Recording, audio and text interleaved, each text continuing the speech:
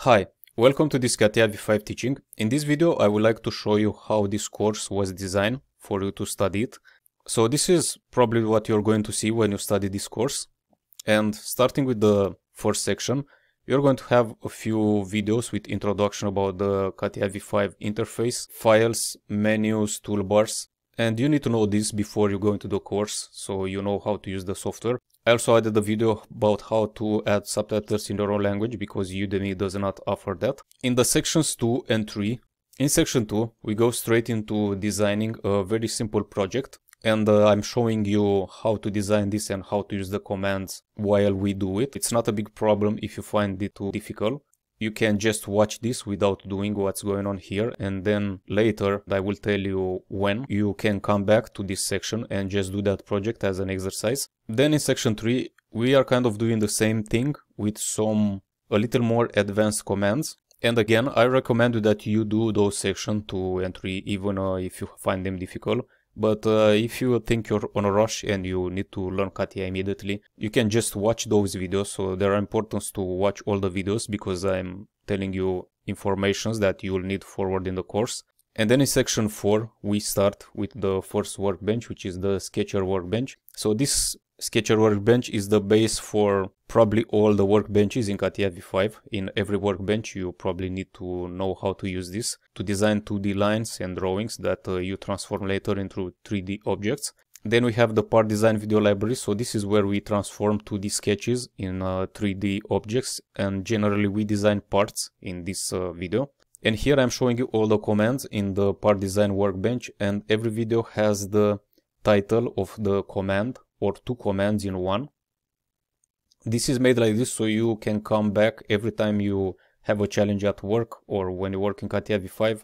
You can come back and you can rewatch that video to see if you forgot about something. Next we go into assembly design video library. So here I'm covering all the commands into Catia assembly design, and all the videos, they have the name of the command or the name of the toolbar. Next in section 7 we cover the drafting video library. So in here you learn how to do 2D drawings from 3D parts. And in here again I cover all the commands in the drafting workbench. In section 8 general video library, I'm covering a few commands and options that they do not apply to any workbench. They're just options from Catia V5, apply materials, some performance options. You need to watch all those videos. Maybe you need to make some of those adjustments in your Catia V5 session. In section 9 there are a lot of practice projects. So there are 3 main projects with various steps where you start from scratch to design something or to simulate a job like you would do in a real job. So not only to design simple parts. I'm also trying to show you here how would you approach a project or an issue in a project from a real job perspective. So this is a very good exercise because you'll be prepared if you go on a job or on an interview. From section 10 we go into more advanced Catia V5 workbenches. So we start with the generative shape design, wireframes, 3D lines and splines. Section 11, generative shape design, surfaces. So I cover here all the commands for surfaces, including advanced surfaces like sweep, all the various profiles in the sweep command, and also adaptive sweep command. And section 12 is the body and white templates toolbar from generative shape design. So those are commands that you generally use in body and white. In section 13 we cover the Sheetmetal design workbench. Those are all the commands that you need to design sheet metal. And I'm also showing you the sheet metal parameters, the K factor, neutral axis and bend allowance. So this is sheet metal science that you need to know even before you start to use the software. So it's very important to watch this. In section 14 I cover digital mockup kinematics. So this is a workbench in Catia V5 that it's used to do simulations and to move parts. And this is not difficult even if you're a beginner. You only need to know part design and assembly design to use this. You don't need other workbenches to do simulations.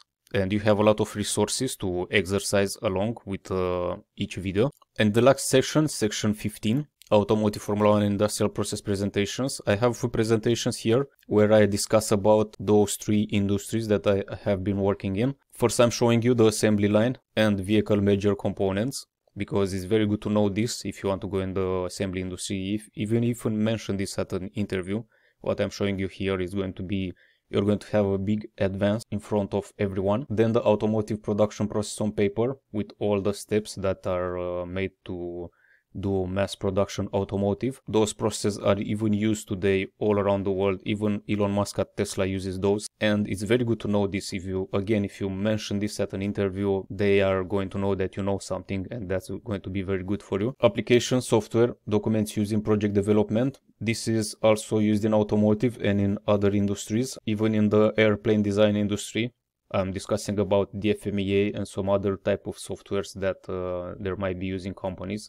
So it would be easier for you to learn how to use those when you get into a company. And also if you discuss about DFMEA at a job interview, it's going to be very good for you. I have here an automotive assembly line video with comments, so you can watch this. It's very good to know what's going on in automotive assembly line. Even if you're a designer, it's very important, as I'm showing in those videos. If you're a Catia designer, it's so important to know what's going on the assembly line, because you're going to have a big edge in front of everyone. In those two presentations, I'm showing you Formula 1, how a Formula 1 car is built, and what are the Formula 1 car major components in case you want to go into in this industry. And the industrial design, here I'm showing you what other industries you can work in with Catia V5 and where you can learn about those. And as you can see here, I have this announcement in the course. Soon I will be adding the last section to this course that is going to be about how to practice to gain experience, so how to showcase your experience, ideas to look for a job and tailor your CV, how to conduct yourself at an interview and showcase your experience. So there are going to be a few videos, and also a few videos about how to